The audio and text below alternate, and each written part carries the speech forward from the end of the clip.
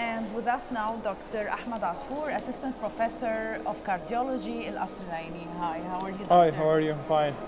What's your first impression about CardioAlex this year? Well, this is like my fifth time to attend the CardioAlex. I've been a regular faculty member here in CardioAlex for the last 5 years.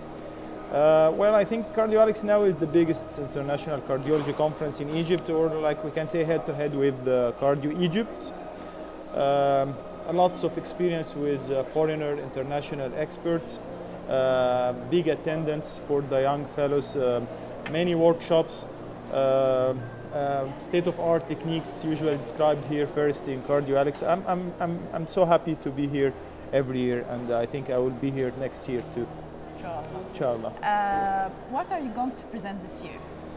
Well, I have lots of presentations this year. I have like 4 presentations. I have a left main intervention case that I'm gonna present in the nightmares.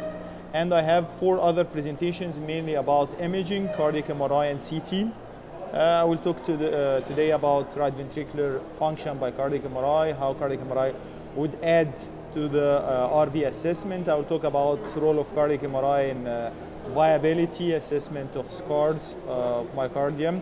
I think I have another presentation about, yes, I have a CardioAlex quizzes.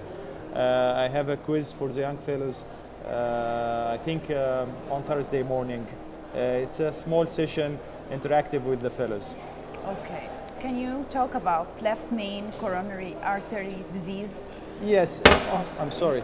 Yes, yes, my case is about left main intervention. Left main intervention has a big debate in the literature recently whether to do coronary artery bypass or stenting. Stenting is now as a favorable technique for most of cardiologists. It's demanding, it needs a lot of skills because we used to send these patients to surgery, but now stenting has improved results in recent trials. Usually it needs some skills in bifurcation techniques that I will explain in my lecture today. Please try to attend it. Okay. What about the dual source computed tomography for evaluating? Well, yes, that's a hot topic now in the cardiac imaging. The role of the CT in congenital heart disease patients, it's evolving.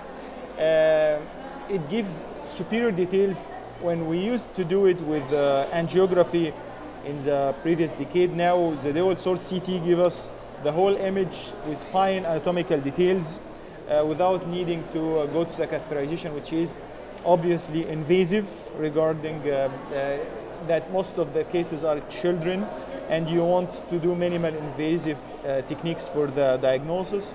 I will talk about the triple rule out in one of my sessions, which is a new technique that you can in the ER department exclude coronary diseases, exclude coronary artery disease, and the same excluding the pulmonary artery disease in one session.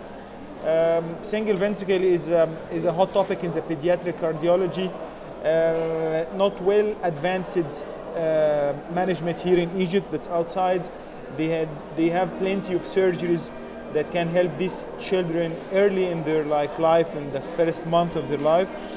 I will talk about this also in one of my sessions, the role of CT in these patients. Okay, thanks a lot, Doctor. Thank you. Nice to meet you today. It was a pleasure for me. Thank you. Thank you.